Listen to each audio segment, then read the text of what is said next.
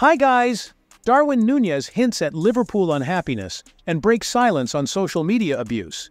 Darwin Nunez has spoken out about the criticism and abuse he has faced since joining Liverpool. The Uruguayan striker recently made headlines for deleting almost all of his Liverpool-related images from his Instagram account, limiting comments on his posts, and blocking certain fan accounts on Twitter following Liverpool's 4-2 victory over Tottenham Hotspur. Supporters were also quick to notice that Nunez headed straight down the tunnel without acknowledging the crowd after the win over Spurs.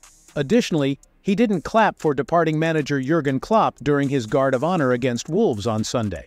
Nunez has had a tough end to the season, scoring just once in his last 13 appearances, an accidental goal that deflected off his backside while chasing down the goalkeeper against relegated Sheffield United. Throughout the final 2 months of the campaign, as Liverpool's title challenge collapsed, Nunez missed several key opportunities in front of goal, resulting in him losing his spot in Klopp's starting duos. He started only one of Liverpool's last 7 matches and was substituted between the 60th and 70th minute in the previous 3 games, as the team struggled to secure crucial goals.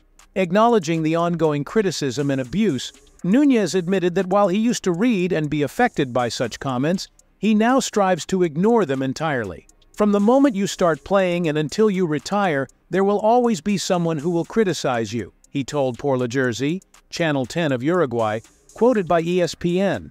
I avoid reading those comments. Before, I did look at them a lot and it affected me. Whoever says that those negative comments do not affect them is lying. Those negative comments that are directed towards you will always affect you.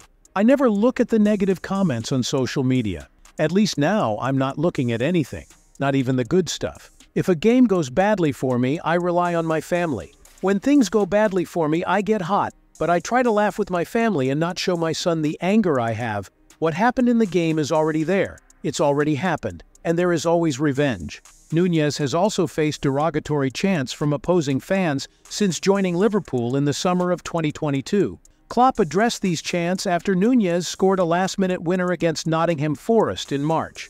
The 24-year-old striker admitted that he didn't understand the chants, and he shared what Klopp told him about them in the dressing room after the game. They tell me everything, he admitted, but I ignore those comments because they are of no use to me. In that game, the Nottingham fans were singing to me, but I didn't understand anything, thank goodness. I ended up scoring the goal, and then the coach in the locker room said, "Screw them." Meanwhile, Nunez's future at Liverpool came into question after he deleted most of his social media posts, though reports suggest that new head coach Arne Slot plans to keep him on the team. Despite these reports, Nunez, who has had well-documented difficulties learning English since joining the club, hinted at feeling unsettled in Merseyside.